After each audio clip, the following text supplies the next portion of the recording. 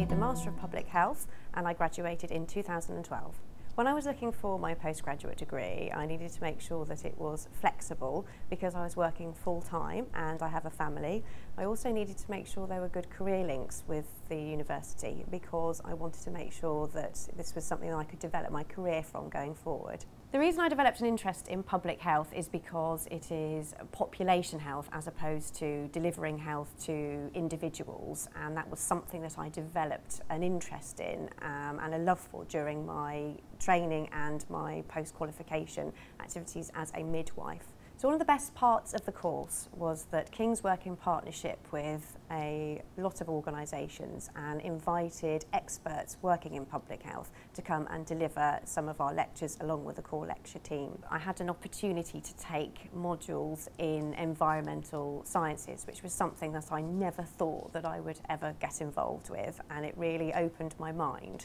I feel that studying at King's specifically benefited me. I feel that I was given more opportunities with King's than perhaps I would have been at other universities because the links and partnerships with other organisations such as Public Health England or the Health Protection Agency as they were when I was at King's are very, very strong and very well known and well established. I'm currently working for Public Health England and I work in the Extreme Events and Health Protection team as a public health environmental scientist. So one of the projects that I've worked on in Public Health England is the Cold Weather Plan for England, and this is a framework designed to protect the nation's health from harm to cold weather, and it sets out a series of actions for the NHS, local authorities, healthcare providers and Commission of Health Services, and also frontline staff and individuals in the public to take action to protect themselves from the harmful effects on health of cold weather.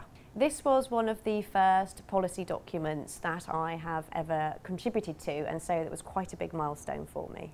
My postgraduate degree helped me directly because my dissertation project that I undertook with the team that I'm now working with.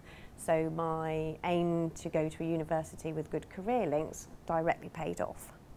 If I had to give one piece of advice to someone considering postgraduate study, I would urge them to keep an open mind because you can be quite fixed on an idea when you start, but you can develop other interests as you go along and be open to suggestions.